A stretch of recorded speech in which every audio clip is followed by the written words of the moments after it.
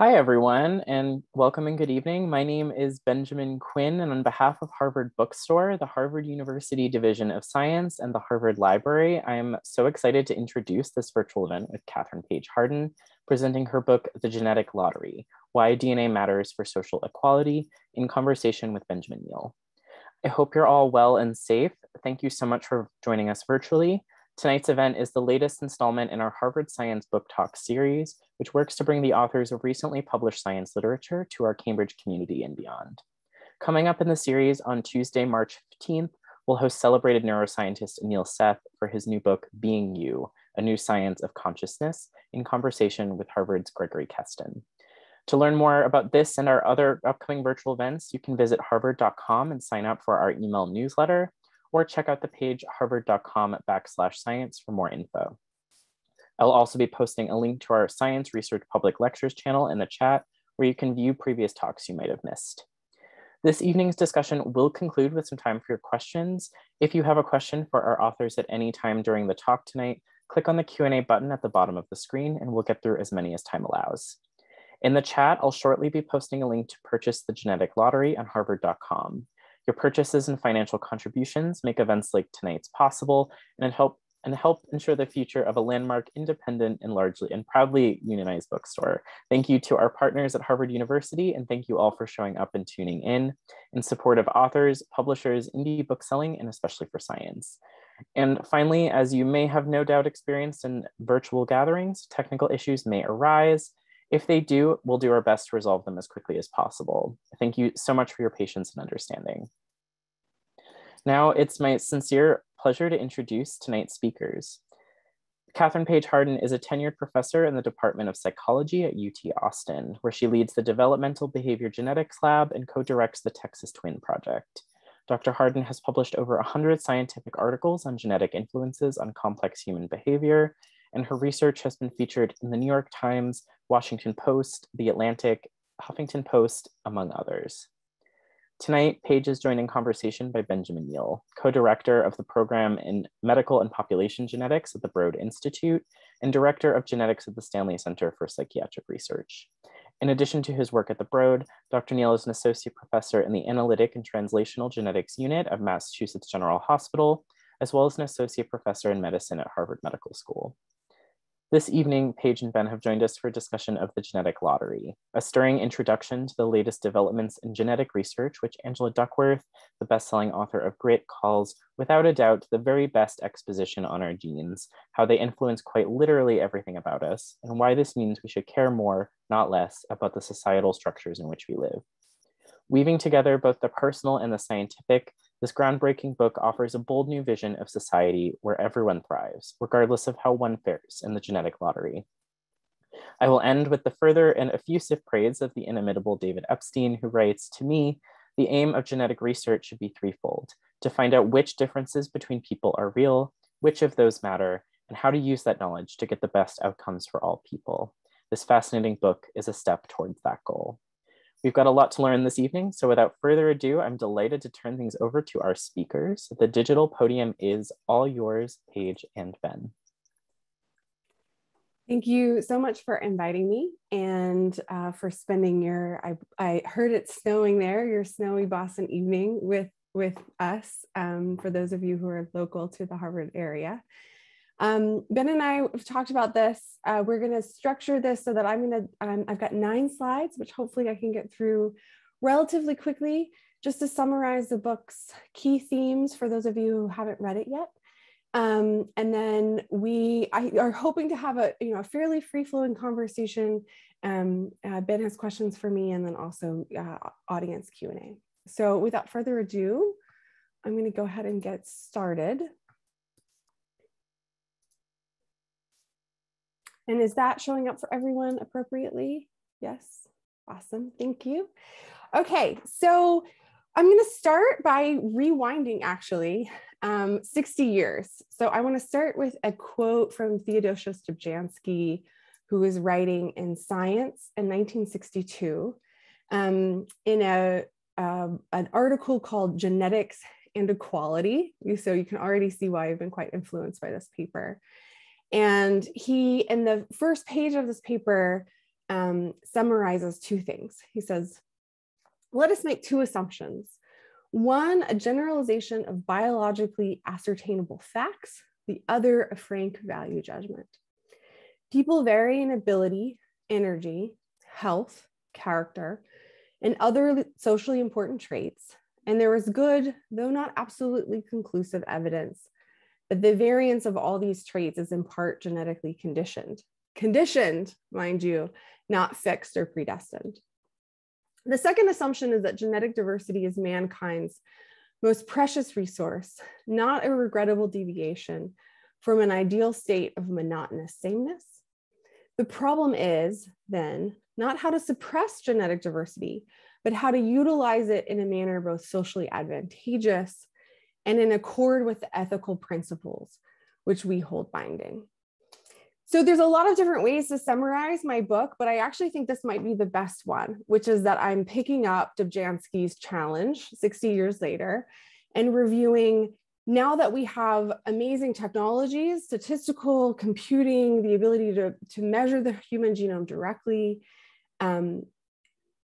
does his conclusion that people vary in these traits and that variance of these traits is genetically conditioned, how does it hold up?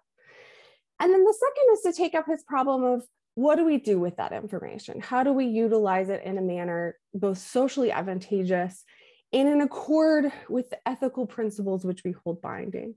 And here there's obviously a difficulty in that not everyone has the same ethical principles. So I'm very much approaching this book in terms of, well, which ethical principles do I hold binding? What are my value judgments? And trying to be transparent about those, as well as my reading of the science. So if we can kind of summarize the book and those two domains. First is a set of claims, things that I think are empirical conclusions that could be challenged with readings of the data, biologically ascertainable facts. And the second are a series of ought claims, things that are really value judgments that I'm bringing to the table and interpreting the science.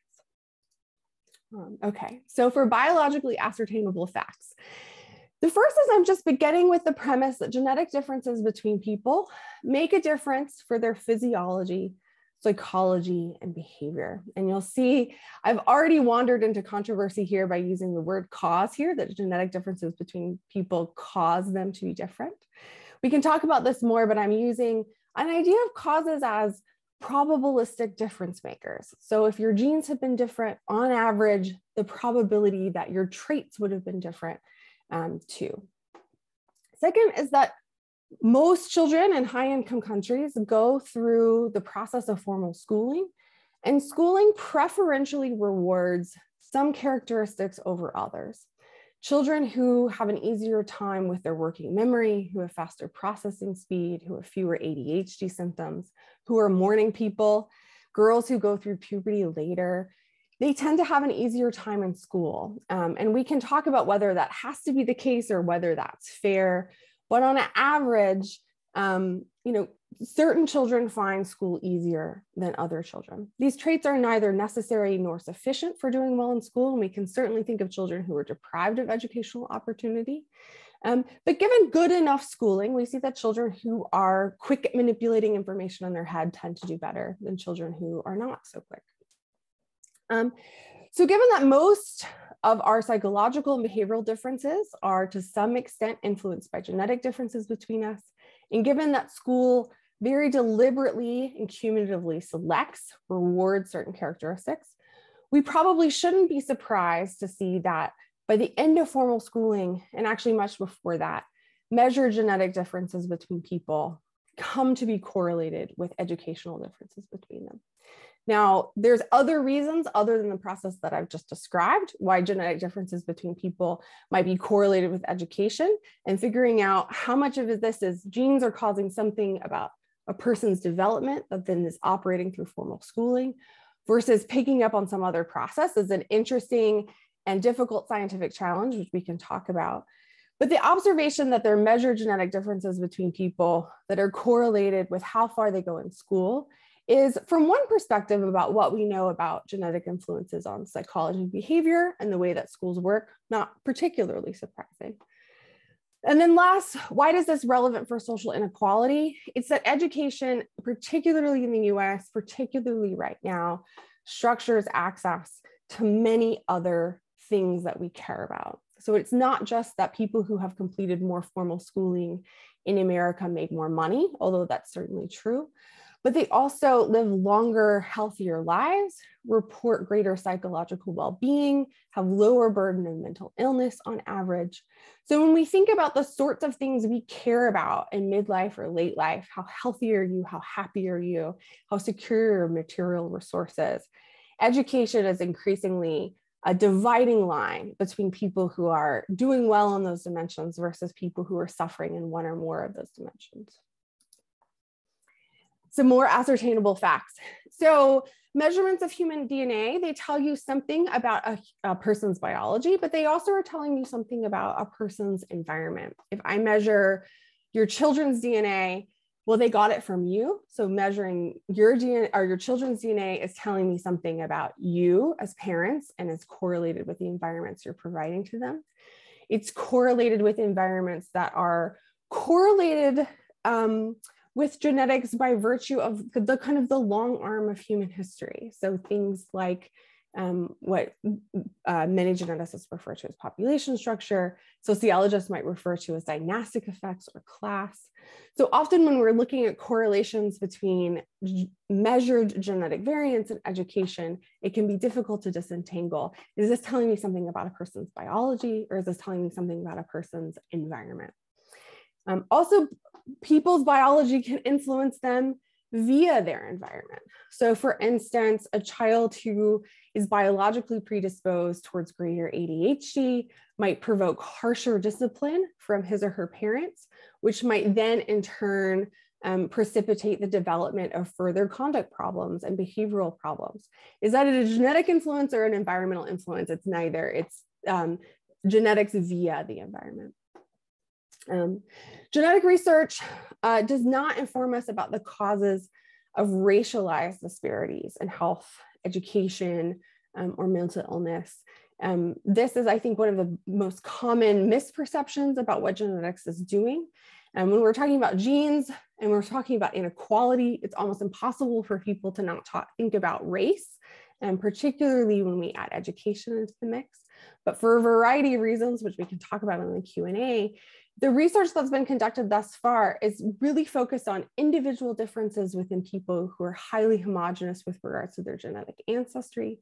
Most of the times these people would be socially identified as white in the US, and the research is not really getting at what many sort of extremists have proposed, which is that it's not supporting a kind of a genetic explanation of race differences. And then finally, I think it's important to point out that genetically associated inequalities are no more or less immutable or intervenable than environmentally associated ones. I'm very glad that Ben is here with his eyeglasses, because he's going to play into the classic thought experiment about this from the economist Art Goldberger.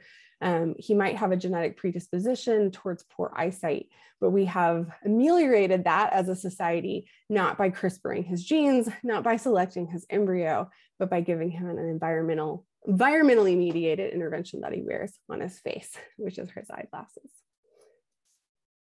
So given that we have this situation in which genetic differences between people come to make a difference for their lives, in large part, or in one major mechanism for that is how it affects their psychology and behavior and how that plays out in the context of formal schooling. We psychologists, and I was trained as a developmental and clinical psychologist, have a problem, which is that we're often interested in trying to figure out specific things that parents or schools are doing that affect children's lives.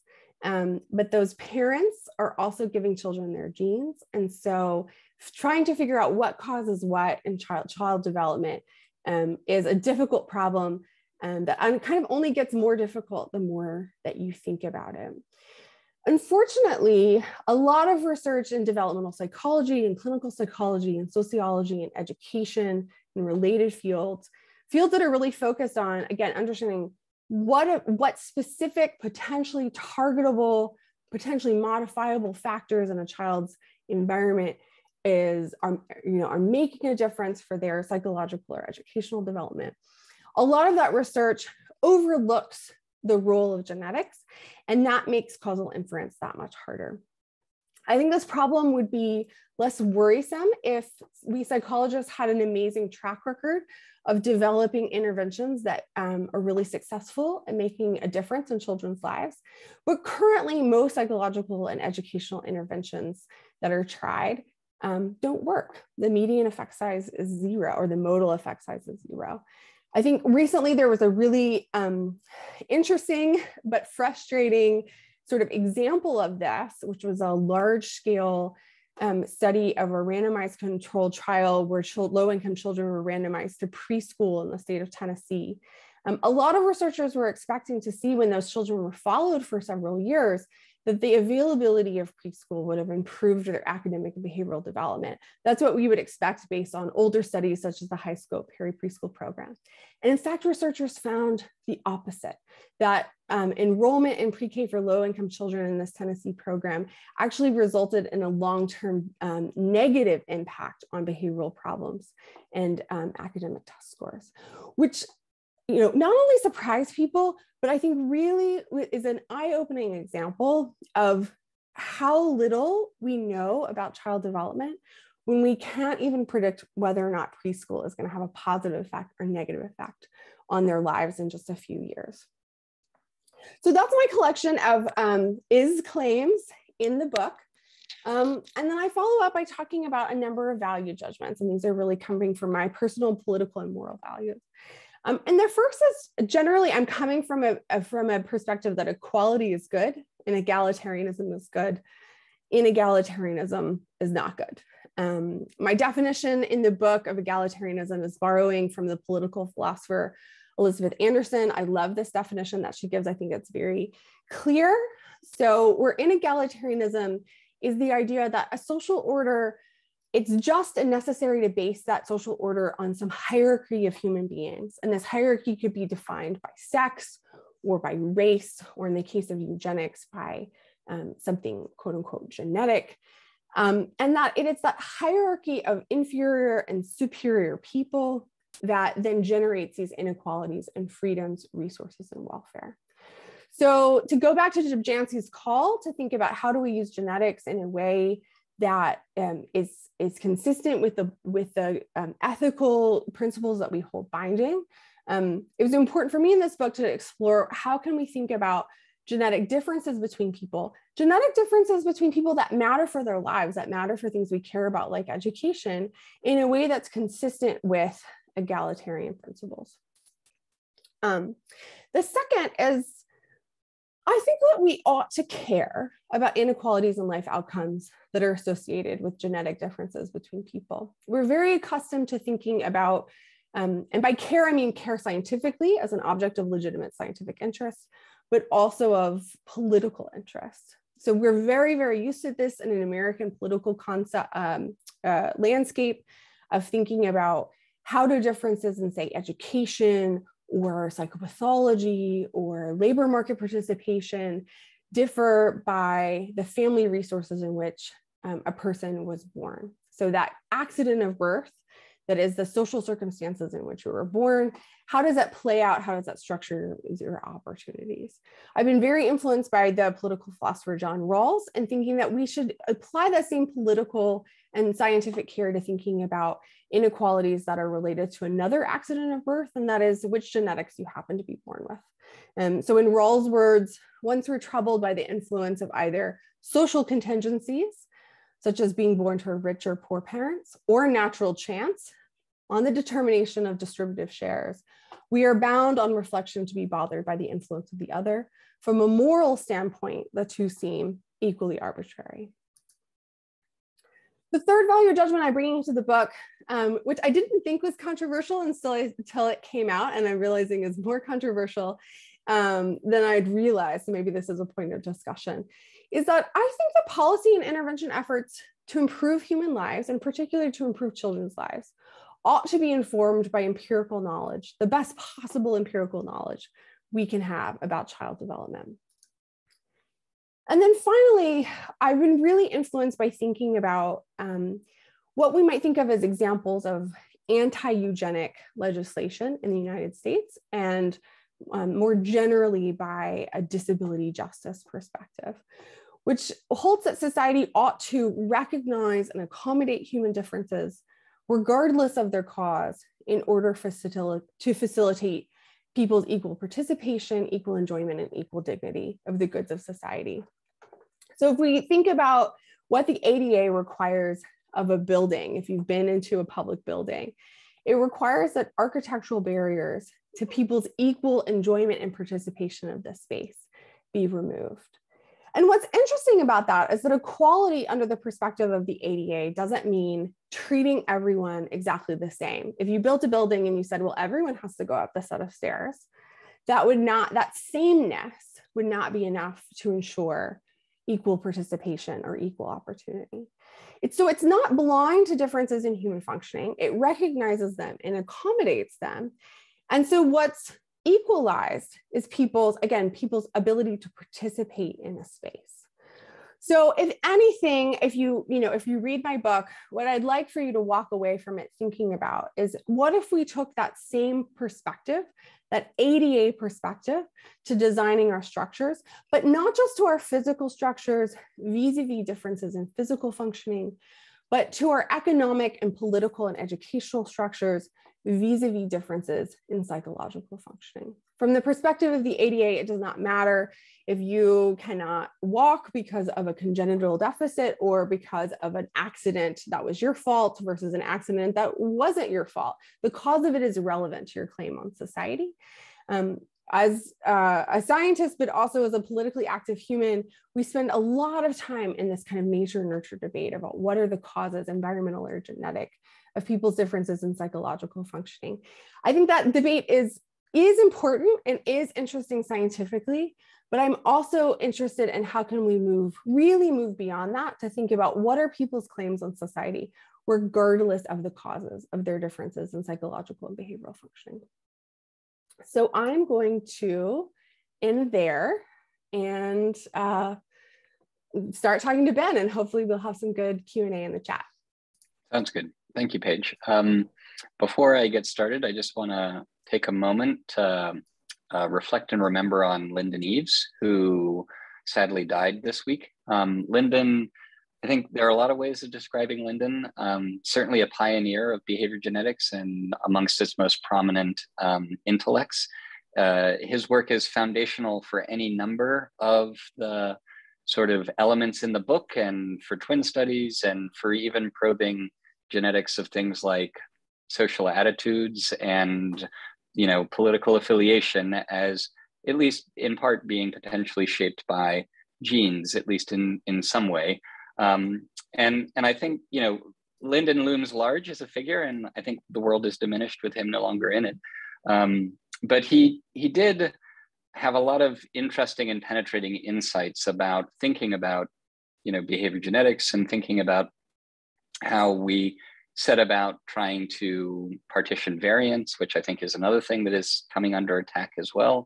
And indeed, his paper in, I think, 1976 in Heredity about cultural transmission and trying to formalize the notion of what happens to a trait when there is cultural transmission, and what that means in terms of how we measure it and how we look at it resonates quite deeply with the ideas in the book about how your genes may shape your own experience, but they may shape your parents' behavior, and that may shape your experiences as well. And so it's fitting, I think, that Paige and I are going to have this conversation now. And I think it's a testament to the penetrating insights from Lyndon from, a long time ago. And reading that paper today, it feels just as current and just as relevant to the conversation that we're having societally about how we fit in genetic information into the world around us in terms of how it operates and how it goes. So with that, slightly long-winded introduction,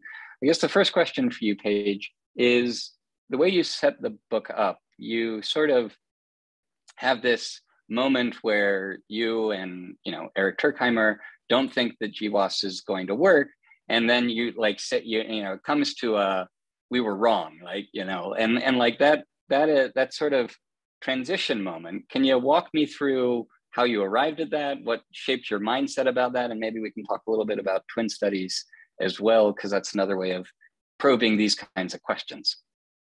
Yeah, that's such an interesting point. So for those of people who haven't read the book, Eric Turkheimer was my PhD mentor at the University of Virginia.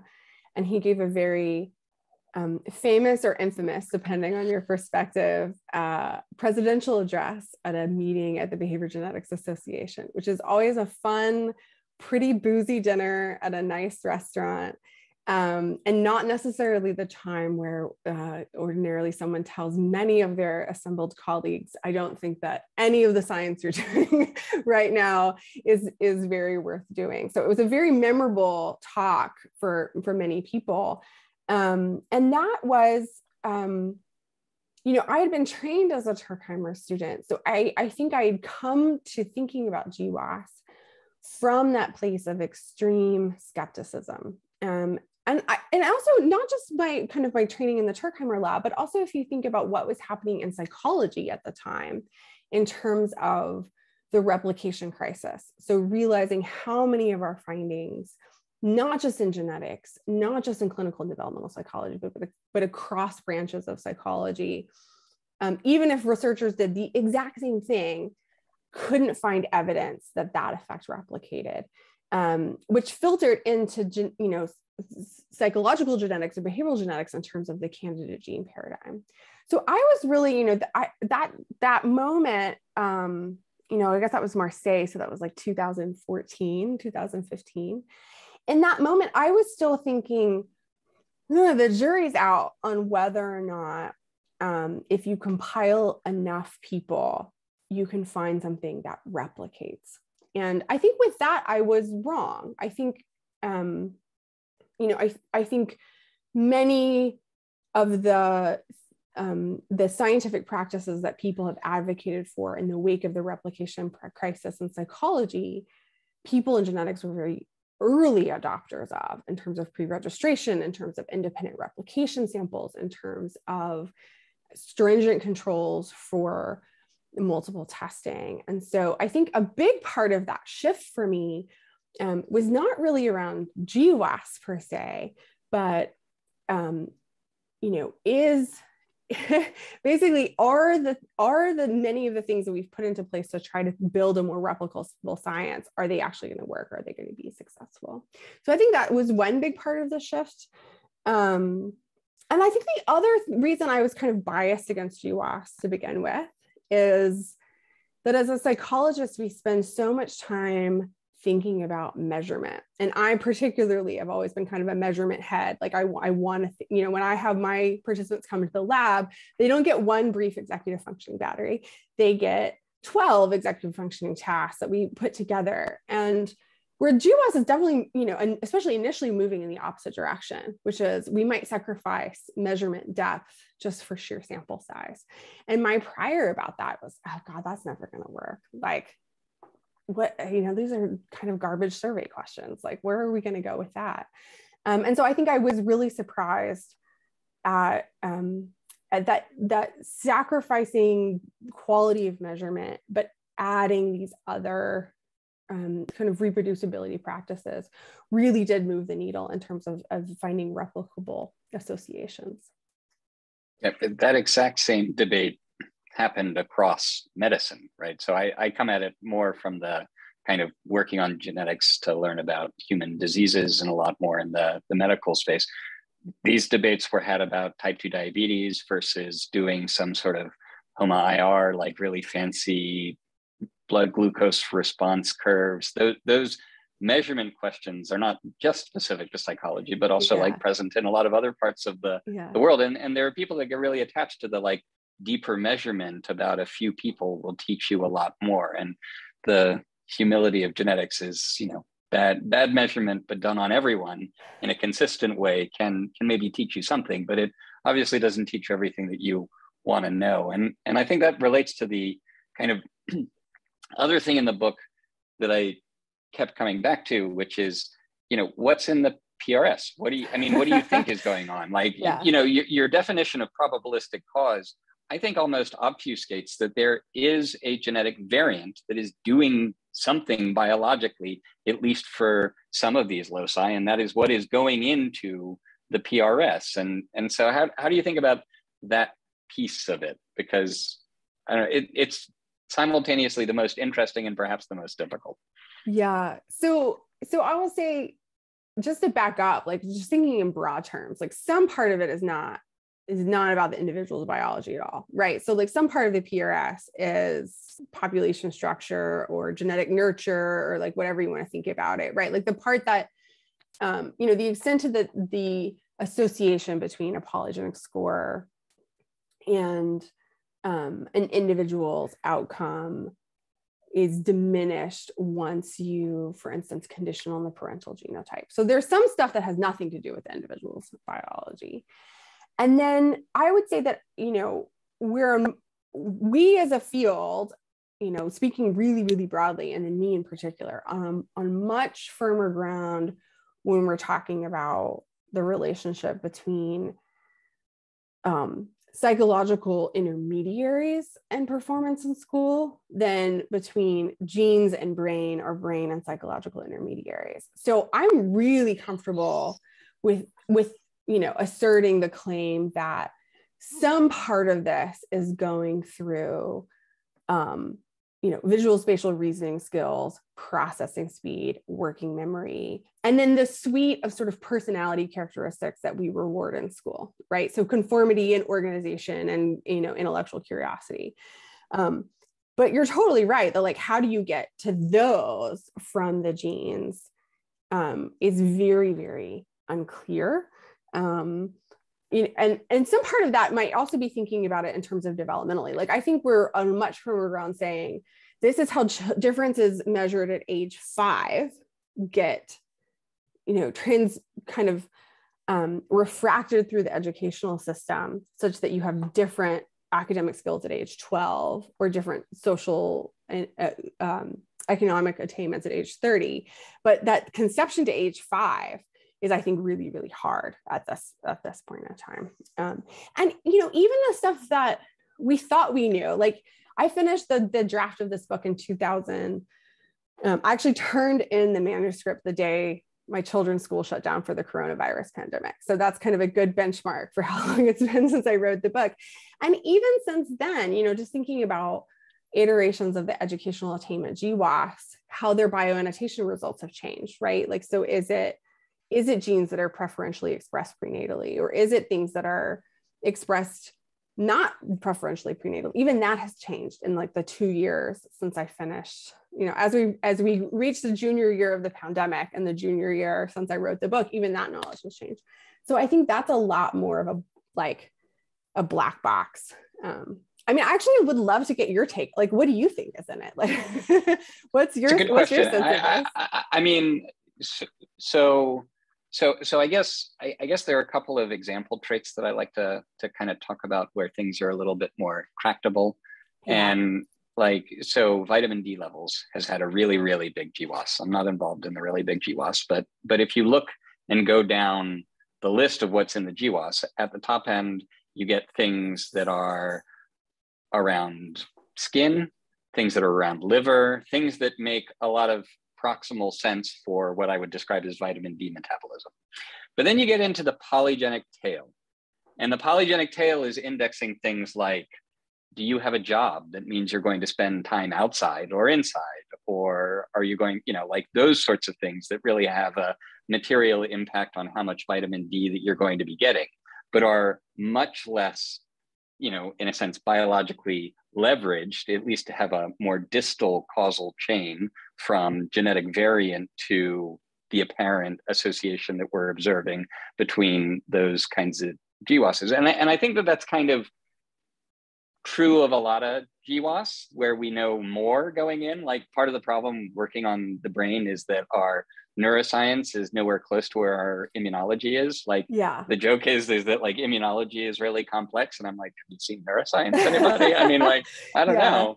So and so we're kind of starting from a further behind place in our annotation and understanding and interpretation of the biological processes that are involved in these neural phenomena. And we still have the same problems that everybody else has, which is like interpreting GWAS is still super difficult. We don't know how to map from genetic variant to gene very well. It's probably trying to teach us something about where and when this genetic variant might be doing something, but we're not smart enough to figure it out yet. And we don't have the data necessary to kind of realize that. Yeah. Nevertheless, the top end of schizophrenia still looks more to be involved in stuff in the brain, right? Yeah. And like, yeah, and that's how education is too. Exactly.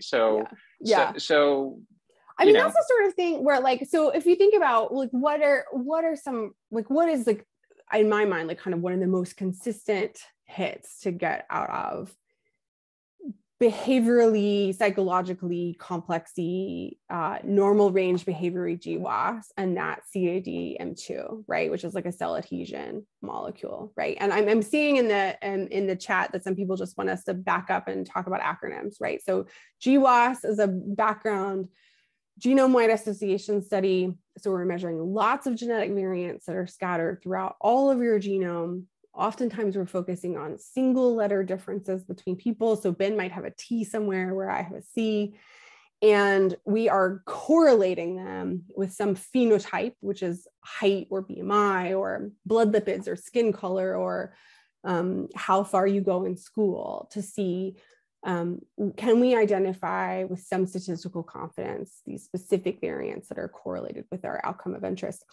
And what Ben and I are talking about is the fact that you don't find one, you don't find 10, you find thousands. And the correlations are all really, really small.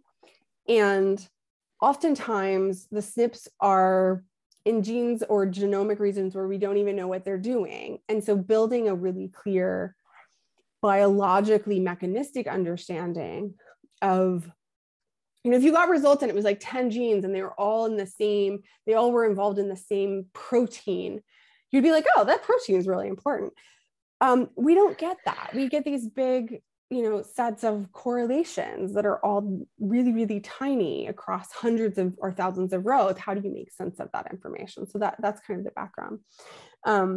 So to think about that, it's like, okay, well, what is that cell adhesion molecule doing in the brain in certain regions? But you almost immediately get to like a roadblock where kind of our basic neurobiological knowledge falls down. Like we did a paper on externalizing and, you know, did a bunch of fancy bioannotation analyses. And one thing that consistently came back is, well, genes associated with externalizing are preferentially expressed in the cerebellum. And then I go to my neuroscientist colleagues, of which there's many at UT and other places, and I say, okay, tell me about the cerebellum. And they say, oh, we never image the cerebellum because it's really like, it's complicated. And like, we don't know what's going on with that. And you just think, oh, well, you're just kind of going to hit a wall with genetics until these other kind of pieces of the puzzle are filled in a little bit better in terms of those other tools. Which is, I think, why I spend so much of the book thinking about, well, what can we do with it now? And that turns out to be more like a, you know, as a control variable for studying the environment rather than as a tool for understanding biology in its current incarnation. I agree with that. And I want to come back to that. But before we go, you know, the biology is, I think, it's very important. It's certainly important in something like schizophrenia, where I spend a lot of my time doing research, because better understanding of biology, the hope is that gives us a new avenue to make new therapies, because we haven't seen a new therapy for schizophrenia in 60 years, and that's pretty terrible. The other thing to kind of emphasize is so you talked about these bioannotation results, you know, various enrichment results. I think the kind of broader point here is, you know, there's about maybe somewhere between 10 and 30 million common genetic variants in human populations. A subset of these are and those are the single base pair changes that Paige was talking about. A subset of these are what we put into polygenic risk scores. So we like test every single one for educational attainment or whatever. And then based on the strength of association, we'll sum a subset of them up, doing various things to create this kind of composite score that you're now wanting to use in the context of a control variable. And I think that is a fantastic idea from a statistical power point of view, right? There's super clear value in of dealing with a set of variables that you know relate, but in some way that you don't now. But I think the concern or risk that I perceive here is if we don't know what we're conditioning on, because you yourself have acknowledged that it is within the individual or maybe within the parents or within the context that you're growing up, then does that give you a little bit of worry in the other side that like attenuating for these things may change the nature of what interventions relate through something like collider bias or some of the other statistical headaches that we run into? No, I think that's a really important point. And, it's one in which it's actually an old problem, right? Like, so a kind of a comparison or touchstone that I come back to a lot in the book is, well, what do we do with information about a child's socioeconomic status and their family of origin, right? So typically researchers will combine information on family income, parents' educational level, and parents' occupational status, and kind of smush it together into this composite that we call SES, which actually has a really similar problem to apologenic score, in which it's aggregating a lot of things about the child's environment, right? So there's the parents' education and everything that goes with parents' education, it's income and everything that goes with income, which are only some of which is causally related and some of which is confounded. And also there's like a healthy dose of maybe genes in that mix of socioeconomic status. So I bring up the comparison with SEX because I think that means that we can learn a little bit about what to do with the polygenic score by thinking about, well, what do we do and kind of how are we used to thinking about these variables and they're in the rest of social science. So, one kind of mental trick in a way is to think about, well, if whatever this researcher is proposing doing with a polygenic score, would it make sense if we substituted family SES for PGS in that context, right? So like, we are going to personalize education and track students according to parental SES. You would kind of have an intuitive, like, why would you do that? But also, like, there's good reasons to be like, well, but you could be wrong. And like, you'd be wrong in lots of cases. And the risks of being wrong kind of outweigh the benefits of getting it right. And what are we going to do there? So I think it's something it's a problem we need to be aware of, but also recognize that we're not coming to that problem entirely blind or entirely like devoid of examples of how to go about it thoughtfully. Mm-hmm. No, that makes sense. All right, I'll ask my last question before we turn to the audience Q&A, which is, I think it's fair to say that there's been some controversy around the book. I mean, I've certainly seen some activity on Twitter, and I guess I'm curious about, what the major areas of controversy you're experiencing and you're seeing and you're getting in your position, and, whether there are elements that have hit home. Like, have you changed your position about some of the things in the book? Have you thought about some of the other critiques about, almost to the effect of, do we really need this book now for this part of the dialogue to change and improve education? I just curious about what you're seeing and how it's gone. Yeah, it's been really interesting. And I also think it's been interesting because the conversation is playing out in many different venues, right? So there's the kind of the media coverage, there's the social media response, there's the kind of academic reviews of it. But then there's also just like Amazon reviews or Goodreads or like the emails that I get, and I get multiple emails per day. And in some ways, I feel like the Twitter conversation is the least representative of how it's going, because it's, as usual, the most extreme voices. Whereas I think it's just sort of fascinating to just like read the Amazon reviews. Like there's like 400 of them, and most of them are positive, but to pick out some of them, you'd be like, did these people read the same book? Like these are such wildly divergent takes on something.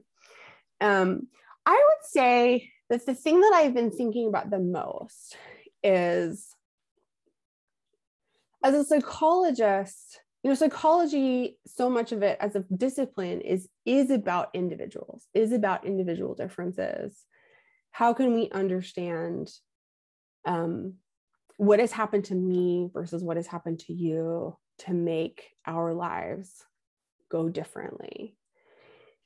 And I think politically right now, we're in this conversation where, particularly in left-wing political spaces, the idea of incrementalist interventions that focus on the individual versus broad-scale structural changes where entire institutions are reimagined from the ground up.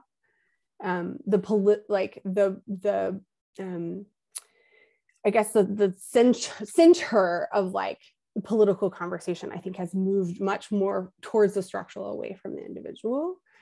And so what does that mean for the role of psychology? Like, what does that mean for not just genetics, but like for the role of thinking about the individual, for the science of the individual in terms of informing broader social conversations and intervention and policy?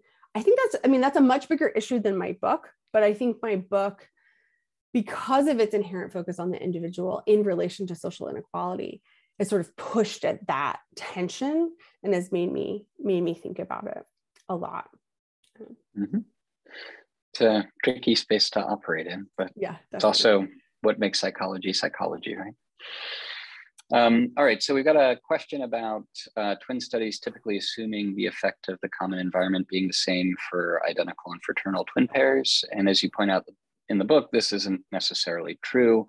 So in what direction does this assumption bias the results, and how much is known about how large the bias is? Thank you, Murray, for your question. Yeah, so this is what people call the equal environments assumption. So the idea that identical twins aren't treated more similarly just kind of qua being identical twins. It's actually been one of the most heavily investigated assumptions of twin studies in the past 30 years. And to the extent that equal environments assumption is violated, we're going to misattribute stuff that's family environmental and put it wrongly in the genetics bucket.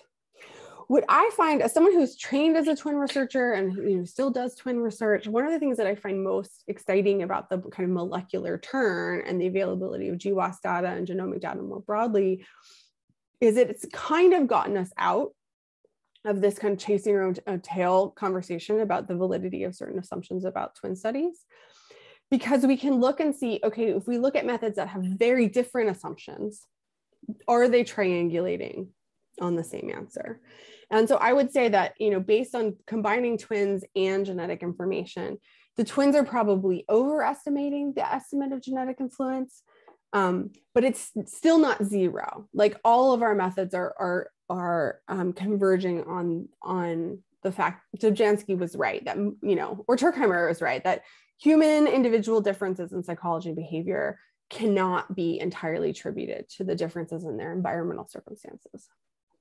I agree with that. The direction of the bias also depends on what the truth is. And, if you have a G by E phenomenon, which is like in some environments, this genotype will do something, and in other environments, it doesn't matter. Like smoking and lung cancer. If there's no smoking in the population, then the genetic variants that influence smoking behavior won't have a look in on the GWAS of lung cancer. But if you do, they do. And so, is that genetics? Is that environment? Should the partitioning be the focus, or should the understanding of the mechanism? Exactly. And I think that's also a point that maybe twin studies were a little too willing to give up on, is that, there's tremendous value in twin studies for understanding the impact of interventions, right? Like, what better control than someone that shares exactly the same genotype? Like, that is a brilliant control situation for an intervention. But it's really hard to make a leap from, well, we know genes matter and twins are related, to what the mechanism by which those genes are expressing themselves. And that was perhaps one of the things I always found just absent from the conversation in the twin research landscape was really truly a discussion of mechanism and the importance of mechanism. Then again, Lyndon used to refer to people that did molecular studies as gene jocks. So maybe there's a little bit about our community in there too. So the next question's sort of about, I think this is more about your values rather than what's in the book, but it's kind of about this idea of access to opportunity in the context of limited resource availability. So the example they use is stipulating someone that is 4 foot 5 inches tall must have access to playing basketball with taller people or not. But I think you get the general thrust of the question. No, I love this question because it's actually, because I love answering it. So I actually talk about the example of height and basketball players in my book. I talk about a former player from the Dallas Mavericks who is 7.5 feet tall. And it was discovered that it wasn't because of a large effect size rare variant, but because he just had many, many, many common variants that were all associated with being slightly taller.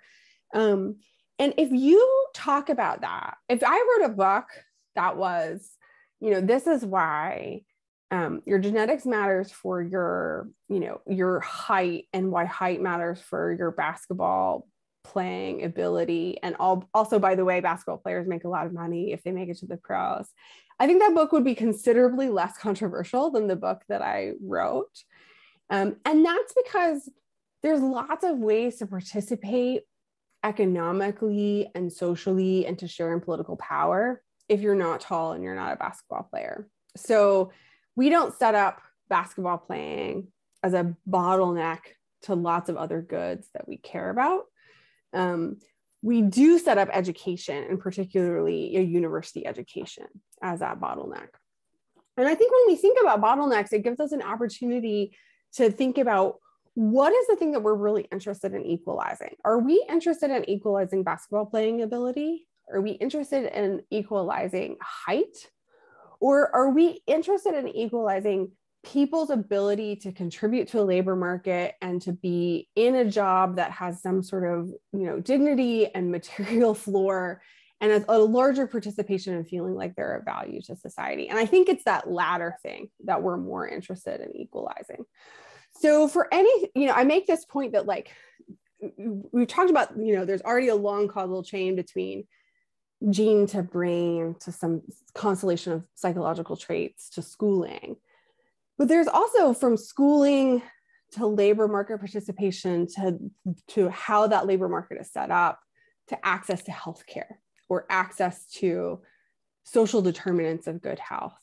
And we can make decisions about how much we value equity kind of at every point in the chain. And I think this is a real weakness of a lot of our discourse about education in the US, which is that sometimes we conflate education as an end versus education as a means, right? Are we interested in equalizing everyone's, everyone in the population's probability of getting a PhD in statistics? Like, maybe not. Like, actually, maybe what we're interested in is equalizing everyone's ability to get a job that has good access to healthcare, where they have control over their schedule, where they have dignified labor conditions, regardless of whether they got a STEM PhD, right? And so that's why I think the basketball example is a great example of when we can let differences shine, because people don't have to go through that bottleneck in order to participate in society. But I think that also touches on exactly the other core tension, which is, it's not just the discourse in the educational system, it is what education is trying to accomplish. Like, some part of it is developing skills to exist in the world as a independent adult. And some of it is an expression of self. And they are conflated, and that, I think, causes it. And then there's like status layered on top of all of that conflation that then further complicates the dynamic. And then even more complicated is the social cohorts and interactions, right? Like, we've known each other for over a decade now. I mean, and like that is another dimension of what we're, in a sense, talking about when we're talking about education and profession and those sorts of things. So challenging issues. This also plays out. I mean, I was just going to say, like, this also plays out developmentally. Like, our sense of what education is for when we're talking about elementary school is, it's like, we're trying to get everyone to a core set of literacy and numeracy skills. Like, that's what kindergarten is about. And we're much more comfortable with, like, differentiation and self-actualization as the goals at the extreme end, right? Like, not everyone needs to get a PhD. I think part of our political debates are so acrimonious around high schools, selective high schools. Like, there's debates in New York, debate in San Francisco, is because there's that tension about the different goals of education that smash up when we're talking about adolescents, because they're like, are they like kids? Are they like adults? How much of this is they're striving versus how much of this is like a commitment to equity as in a public good? And so all of our differing intuitions and values about the purpose of education kind of meet when we talk about ninth graders. So we've got another question about, in medical genetics of disease, epigenetic regulation of gene function plays a very significant role. This is exactly what I said might come up in our little pre-meeting discussion with some question about epigenetics. Could the discussants please address this issue in the domain of psychology and educational attainment? Yeah. Paige, go ahead. Okay, so I don't even know if the word epigenetics appears in my book. It might appear a few places, but you know, I don't remember it. As you've already noticed, we've been talking so much already about how little is known about the biological mechanisms that are connecting genes and education, or even which genes are important. And the epigenetics of that, we know kind of even less than. So in my lab, we do some kind of epigenetics-y research, which is around, you know, methylation, essentially. And we're just looking at that as another variable, like how do differences in DNA methylation, how are they related to environmental contexts?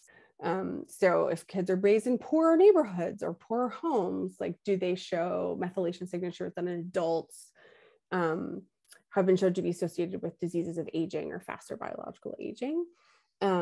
But even though they're in the same sample, like we're doing very little to integrate across the levels of analysis. So there's like the methylome, and then there's the polygenic score, but they're not talking to each other, those levels of information.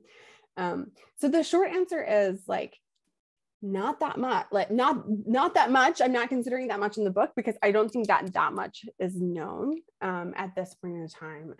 And you know, I think that will be increasingly part of the conversation as Ben was saying, as we move away from saying, well, genetics make a difference, to how do genetics make a difference over time? For what it's worth, I think our poor understanding of epigenetic regulation in neurons and brain, like what little we know, is part of the reason that we're having a hard time interpreting non-coding genetic associations. So where most of the genetic variants are falling that are relevant, that we think are relevant, they fall outside of genes, and they are likely operating through some sort of regulatory mechanism that likely involves epigenetic regulation in some kind of capacity, be it methylation or histone acetylation or any number of other biological phenomena that have been documented, plus a whole bunch of others that haven't been documented yet that we just don't know about.